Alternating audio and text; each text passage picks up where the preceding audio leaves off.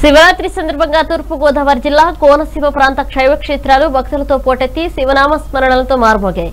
కొత్తపేట మండలం పలివెల క్షేత్రంలో పురాణ ప్రసిద్ధిగాంచిన శ్రీ ఉమాకోపేశ్వర స్వామి వారిని దర్శించుకోవడానికి వేకువజాము నుండి క్యూలైన్లో భక్తులు పోటెత్తారు. ఆలయ అర్చకులు స్వామివారికి ప్రత్యేక పూజలు, అభిషేకాలు నిర్వహించి భక్తులకు తీర్థ ప్రసాదాలు అందించారు.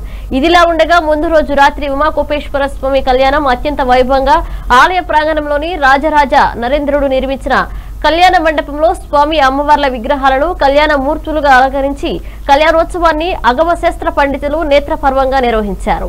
ఈ కార్యక్రమాల్లో భక్తులకు ఎటువంటి అసౌకర్యం కలగకుండా ఆలయ కార్యనిర్వహణాధికారి కామేశ్వరరావు, ఆలయ చైర్మన్ కరెడ్ల మురళీమోహన్, ధర్మకర్తల మండలి సభ్యులు ఆలయ ప్రాంగణంలో తగిన ఏర్పాట్లు చేశారు.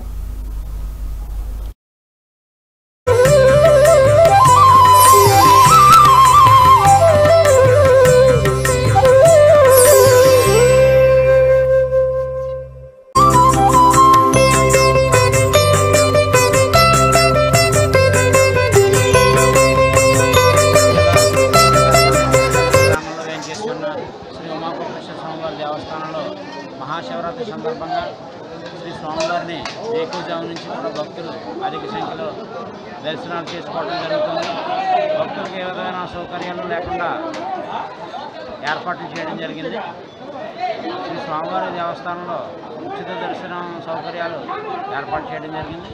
అదేవిధంగా భక్తులకి ఎండ ఇబ్బంది లేకుండా షామియానాలు ఏర్పాటు చేయడం, చదువు పందిళ్ళు వేయడం జరిగింది. భక్తులకి ఇబ్బంది లేకుండా ఉచిత భోజన వసతులు కూడా సత్రం ద్వారా ఏర్పాటు చేయడం జరిగింది. అదేవిధంగా మధ్యాహ్నం 4 గంటలకి స్వామివారి రథోత్సవంలో స్వామివారిని వేయించింపజేసి గ్రామోత్సవం కూడా జరపడానికి ఏర్పాట్లు పూర్తి చేయడం.